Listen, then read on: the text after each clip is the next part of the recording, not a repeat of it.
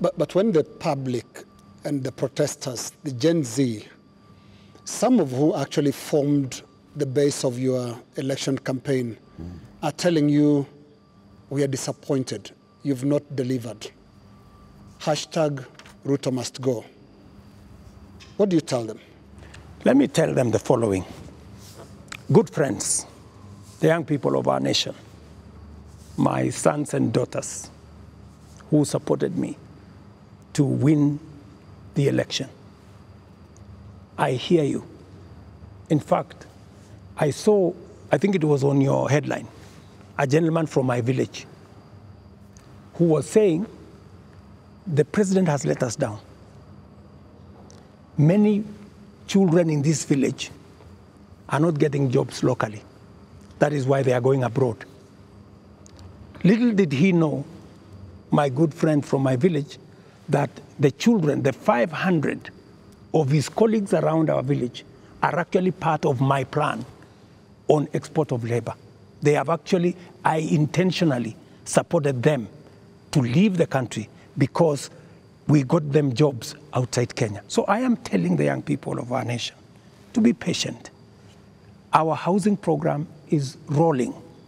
We will be hiring more architects, we will be hiring more engineers, we will be hiring more professionals to support our housing program. In the next 2 years, we will have 300, maybe 1,000 people working in that space. Be patient. We are sorting out the challenges that are facing our digital space. We are rolling out our digital space. Young guys, by the end of next year, God willing, we will have a digital hub in every ward in Kenya because we have already started that process. Every TVET in Kenya today has an ICT hub with young people monetizing their talent. I want to tell them we are full speed into manufacturing. That is why we're saying we're no longer importing clinker, we're no longer importing steel, we're no longer importing clinker, we are no longer importing furniture.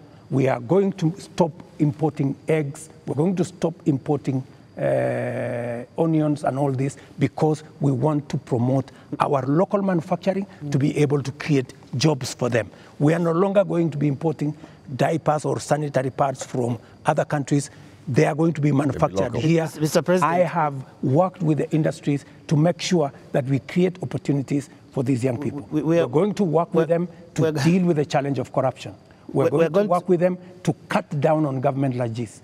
I am going to make sure that we have a lean government that responds to the reality of where we are as a country. That is what I am telling my good young people. The young people.